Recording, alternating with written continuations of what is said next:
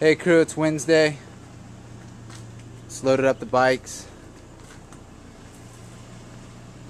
Getting ready to head down to the ocean. Road Dog's gonna do a swim. Such a beautiful day today. Amazing view. Kailua Kona, Wednesday. We're leaving Shea Lester. He lives up on a hill above Kehoe Bay. Look at pretty that. high up. We're like, how far up are we? 1,000 feet. So we got a nice view of the ocean from up here. We got a really clear, beautiful day. We're gonna show you a killer view right now down the end of my street. Come out here on a run, and we're just so blessed to be able to call Kailua Kona, Hawaii home. And today we're gonna go to Road Dog's gonna go down and do a swim in the ocean, and then we're gonna bounce out and we're gonna go to Waimea. But check this out. So here you can see. That's the pier down there to the right. That's where the Ironman start is. And that's basically downtown Kona. And on a very clear, beautiful day, you could actually see Maui from here. And then, what do you say? I'm going to check out the weather and see about going up into Waimea and climb the Kahalas today. Yep, we're going to attack some hills. But we basically just packed up our whole house and computers and everything because we're going to actually go do work down in Waikoloa today. Check this out. There you go. We headed down the hill towards the ocean. See the downtown Kona down there. Big cruise ship coming in. There'll be a lot of tourists walking around down Ali'i, I would imagine. It's actually a 1,000-foot climb, so anytime you finish a long bike ride, you've got 1,000 feet at the end to climb up. So it's pretty good training. All right, so thanks for joining us. We'll check in with you a little bit later on. Peace out. Aloha. All right, Rich and Jason, we're up in Waikoloa, getting ready for a ride. We're gonna head out up to Waimea, do some climbing. Got a beautiful day here today. Let's hope the weather holds up. The sky's here, out on the lava fields. The sun is scorching. And we're psyched. We can only get rolling. It takes forever. Get all your stuff ready to get out on the bike. We've been like screwing around for what seems like forever. Anyway, we're heading out. We'll check in with you later. Climbing Waimea right now. About 18 minutes in. Do a 45-minute interval. We're at only 5% grade right now, but heart rate's 156. Working pretty hard. It's hot out here. We got a nice day. And Jason's back there. Just checking in halfway through this climb. And we'll check in with you from the top. Right there. Alright, here we are. We're in Waimea. Beautiful Waimea. Just finished that climb. Check it out, look at the green hills. Beautiful up here. Basically at 2,500 feet up from the sea. About 45 minutes to get up here, and just getting a little fuel and hydration, waiting for Jason. And gonna head back down and then climb up to Hawaii.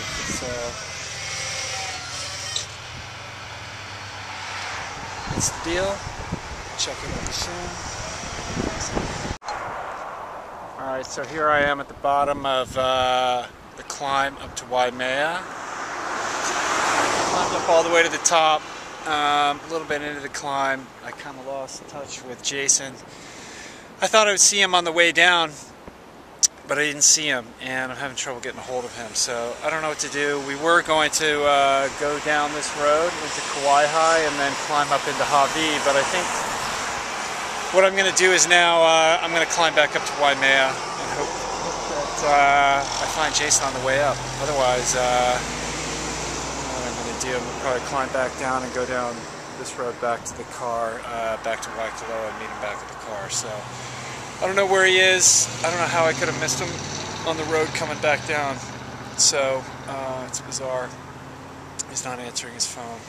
So it's a bit of a mystery, and I'm going to try to solve the mystery now. So that's it for now.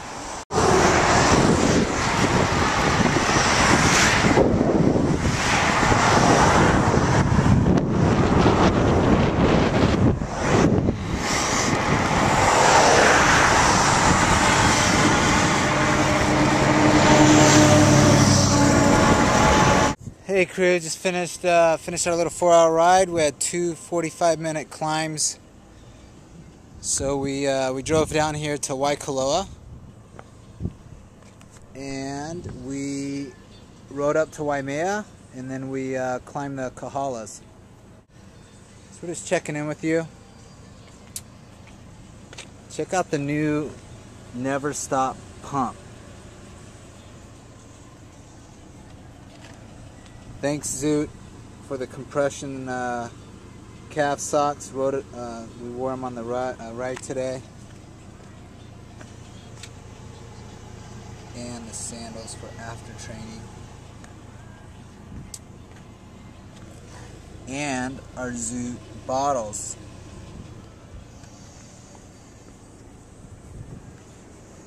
Roll Dog should be here any minute. Just got a text from Roll. Said he was heading back in. We got split up in the Kahalas because the guy's a beast. He likes to hammer the hills.